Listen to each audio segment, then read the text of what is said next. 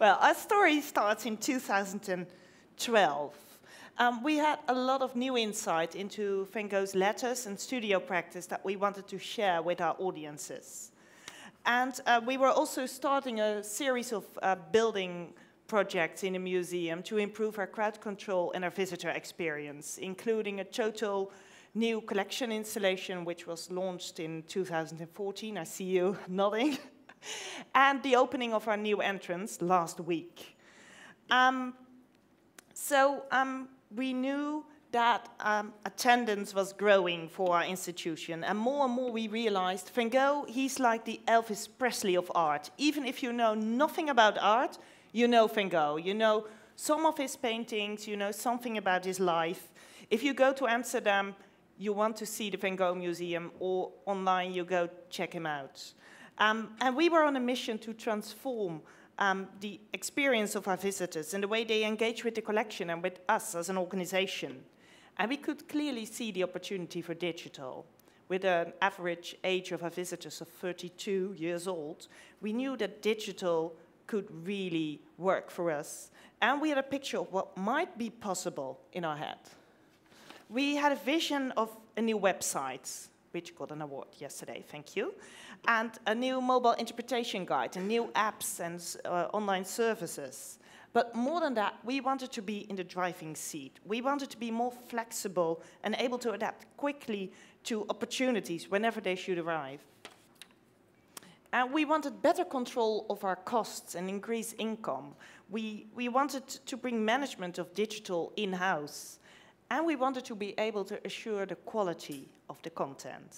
Of course, all of this will benefit to a better visitor experience.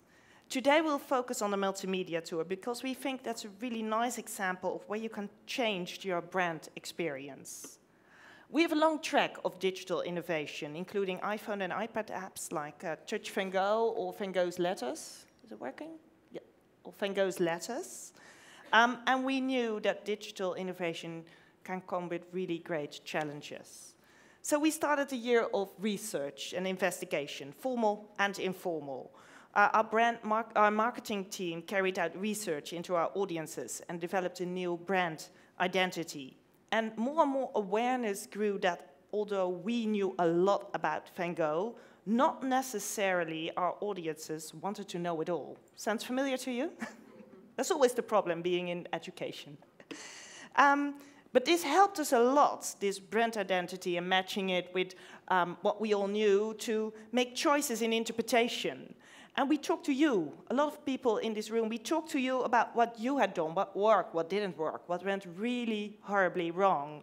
And more we became aware there wasn't just one ready-made solution out there. To get the results we wanted, we were going to have to innovate. But how? How do you innovate? Would we be successful, or would it be a horrible disaster? How could we balance between opportunity and really high risks? So we spent a lot of time in creating briefs. We were clear what we were looking for. We wanted innovation. And we did our best to manage the risk by being as careful and detailed as possible of the solution and what it should be or should not be. You know, long lists of requirements in your briefs. And I think it's fair to say right now that our expectation was that success would lie in picking the right idea. But Fabrique and frankly, Green and Webb, sorry to say, they told us if innovation is your goal, we can't pin down the answer in advance. We need to do work together to figure out what will really deliver the results you are looking for. They offered us instead a process and a way to collaborate. They said rather bluntly, even for us Dutch people, if you do what you always did, you get what you always got. We need to design what works for you, for your audience, for your museum, and for your brands. Not put a new code on what worked for someone else.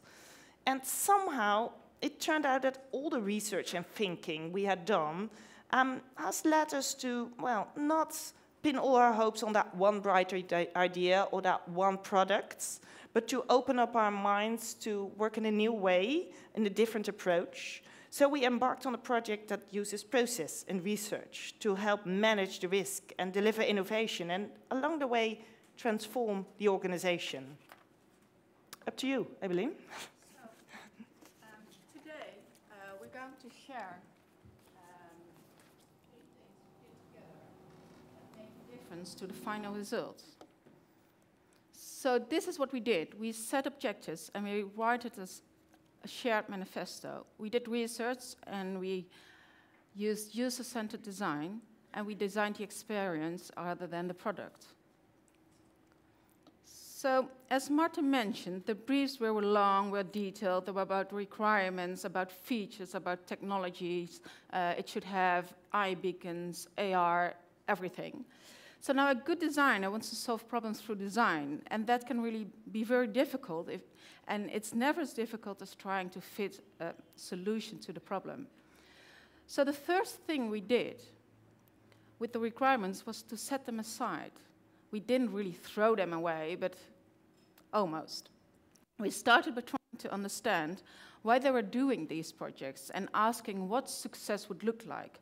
So we spoke to the staff, from senior management to front of house staff, from marketing and communications to IT.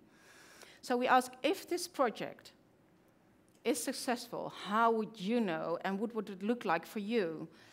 And when and what should you be consulted for? So how do these projects affect your job?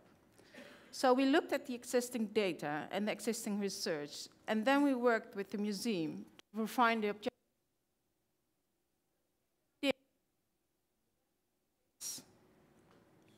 8 pages of requirements to this. So now we knew where to focus on to solving their problem. So these are great and clear objectives, but we needed a bit more detail. After all, offering free ice cream might improve the experience, but we guessed that wasn't what the museum needed. So the next exercise was to put a bit more flesh on the bones of these objectives. The educational department was already aware that to reach their educational goals, they had to work together with curatorial department, with services, with IT, and with marketing. And we did this through the creation of a manifesto for the project to create a joint vision and commitment from all of the departments. And the manifesto is a great way to take individuals from multiple departments and create both a team and a shared vision of what success would look like. The exercise asks people to identify what is important to them, far more importantly, also why it is important. For example, one of the key points proposed for our manifesto was that the service was this: easy to use in every context. The discussion highlighted that marketing felt this was very important because their branding research had suggested that the audience were turned off by anything that looked like hard work. And visitor service told us that they were currently spending too long helping visitors understand how to use the current guide, and that was expensive for them. In other words, from the exercise, everyone on the teams understood what is important and why. They discover what impact a decision can have on their colleagues and on the organizational staff. This fosters understanding and respect. But it allows also for designers to do what they do best, solve problems through design. And ideas from anyone, the museum, Franklin Green and Webb, or ourselves, can be challenged and tested against the manifesto point. So now that I said ideas, one of the unexpected benefits of this activity is the way it shifts away from the personal and onto the idea. So let's go to the second learning. The Van Gogh Museum has, of course, carried out a lot of research. And in fact, the research and resulting brand positioning work was crucial to this point. What was new was the type of research, the way which research was and is still embedded throughout the process, informing and shaping decisions at every stage we had made up to now.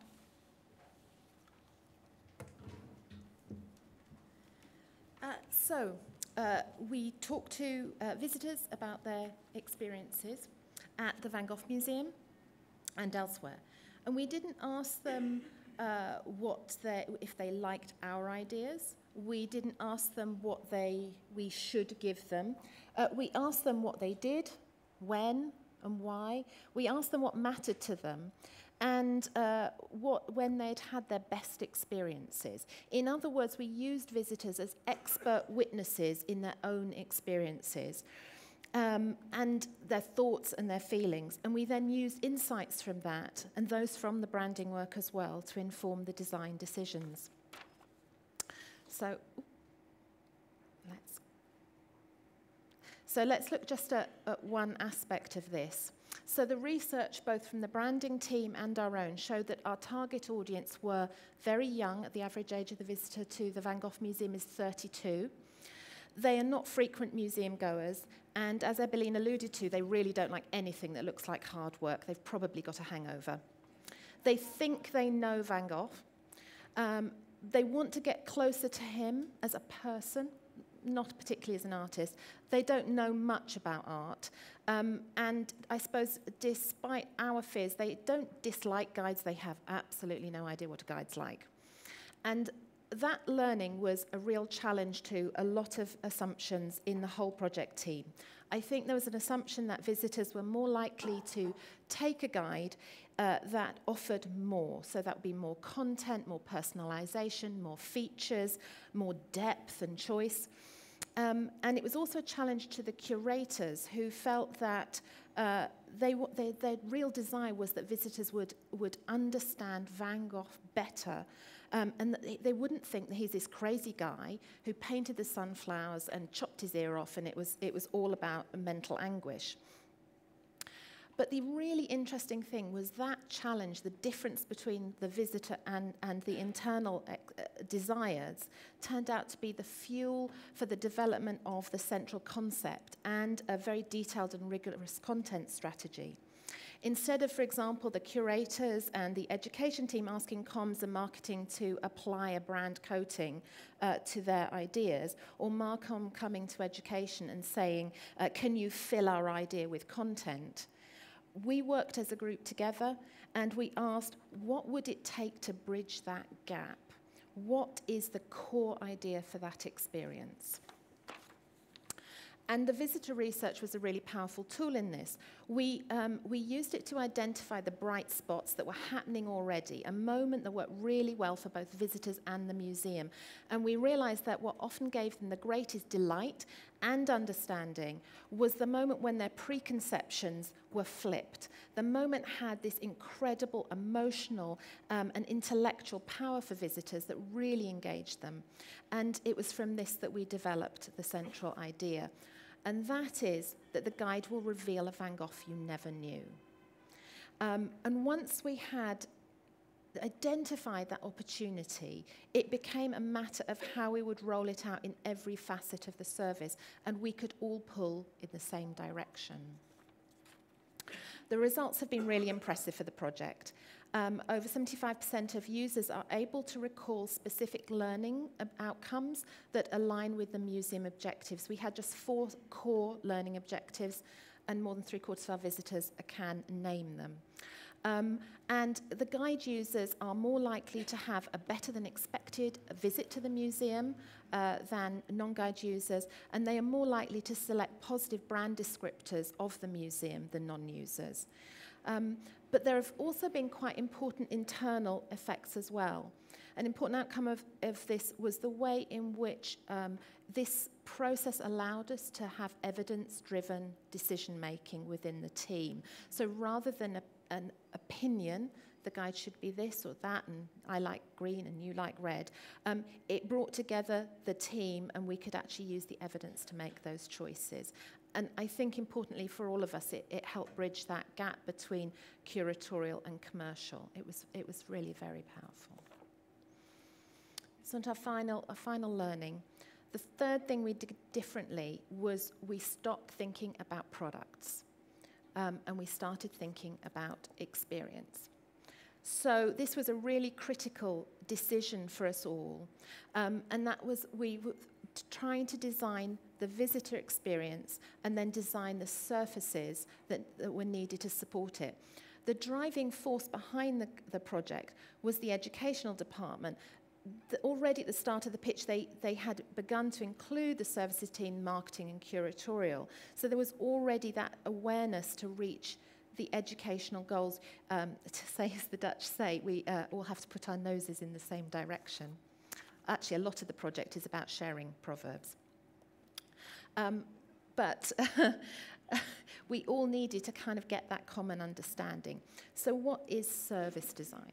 Service design is a form of conceptual design which involves the activity of planning and organising people, infrastructure, communication and material components of a service in order to improve its quality and the interaction between the service provider and customers. That's a really long definition, sorry. For the Van Gogh Museum, that meant thinking about the visitor experience from the moment they first think of coming to the museum, or in fact, the first moment of coming to Amsterdam, and mapping it out to show the experience, the possible touch points, and therefore allowing us to look at those and design improvements for them. It allowed the designers to think not about separate products, the website, the guide, apps to come, but what we wanted to achieve at each point in the visitor journey. As part of this process, we identified that one of the biggest pain points for both the museum and the visitor was this moment of transaction. This is the point at which they actually purchased the guide. It was taking on average 1.5 minutes to hand over the device, explain how to use it, and set the visitor going. Staff had to press sort of multiple options to set it up. The guide offered the visitors multiple options and functionality, and so staff had become anxious to explain and make sure everything was all right, and the visitor was still struggling to take it all in, so they asked more questions, and this all added to the queue. And with 1.6 million visitors, a pickup rate we needed to increase, and major crowd control issues, every second we could win to quicken that process was really, really important. So we saw this tough challenge as a design opportunity, a design challenge. And we saw the chance to improve the experience for both the visitors and the staff. Our focus became, how could we make this point as frictionless as possible, a smooth, choreographed experience between the visitor, staff, and device.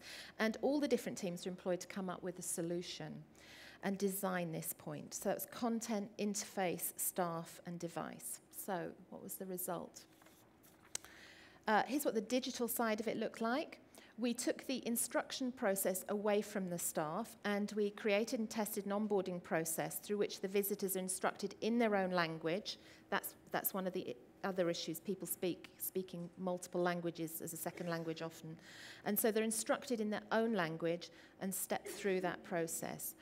And I think looking at this looks so ridiculously simple, possibly obvious, that it's really hard to see this as innovation. I know that. But after more than 20 years of working in mobile, I can say I really feel it's a step forward.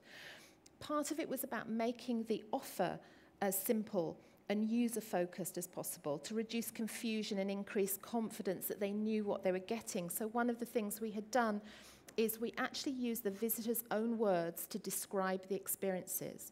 So when we asked people, why don't you take the guide? They said, oh, I want to go at my own pace. I want to explore at leisure. I don't want to be told what to go. So I want to explore at leisure. And we tested multiple options. We tried the full tour, the full experience. They didn't want that. It sounded like hard work. The brand research got it absolutely spot on. And then for the content is based on what was important to the visitor. So the description, what we tell them about it is how long it takes, what it is offered, and what they get to do. And then we have sort of the physical user experience. The staff are trained to reassure but not instruct. And by focusing on this pain point, the museum has saved staffing costs. They've increased their capacity to serve visitors, and they've improved the quality of visitor experience. Focusing on this small moment was about making choices about what happens with the people and what happens with the technology. And focusing on that small moment has increased the number of users and the profit to the museum. Handout time has been reduced by about 30%, and take-up has increased from 16% to around 25%. And so we're talking about sort of 60% almost additional users.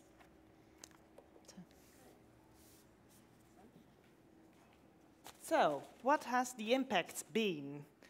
As you can see, we've managed to have a significant impact on both our visitors and our income. To wrap it up for you, 1% more pickup rate, 1% more of our visitors using the multimedia tour gives 12,000 visitors a better experience and generates over 70,000 euros, a way larger impact than we ever expected when we started dreaming about digital information transformation. Because, you know, technical change, in my experience, can sometimes feel so fast for a museum. It's so hard to keep up with. We constantly feel we are behind the times, we need to do more. When the first digital change for museums came, in many instances, we did the same thing. It has been about creating more stuff, new technologies, new products added to an existing experience, and each thought about really well, each designed on its own. But this can be a real risk to museums. We can end up designing digital experiences instead of museum experiences. We can use too much digital or use it in the wrong places. As time passes, it more and more becomes clear to us that digital, it's like the wheel, it's like electricity. It's less about the what and more about the how and the when. We ask now, how can digital help us to reach our objectives? When should we use it to have a maximum impact? In other words, it's about making smart choices about what is most important to us. It's like what TechCrunch wrote a time ago. Digital transformation, it's not about a digital department. It's about reconsidering the entire purchase and the entire relationship with your customers. And that's why we are not longer aiming at creating the newest digital gadgets. We want to use digital to make the life and work of Vincent van Gogh accessible to as many people as possible worldwide to inspire them. That's not a one-department job. That's not something I can do from education. That's an ongoing joint venture for many departments to improve our services to our audiences. Digital does not change our mission. It helps us to reach out our mission to inspire as many people as possible, to move people with art the same way as Van Gogh himself wanted to do. The most magical experience we can offer to people is when you're standing in our museum, close to a painting, looking at the brushstrokes. So in our new vision, the best digital strategy is when we know when to say digital isn't the right solution to solve this case. In our transformation, it is that we now work together to make this choice. It's not one department, it's a joint choice you make. We ask whether digital can help us to solve a problem rather than how we can use technology. And, well, I think slowly we are getting there. So let's leave the last words to our visitors. Thank you.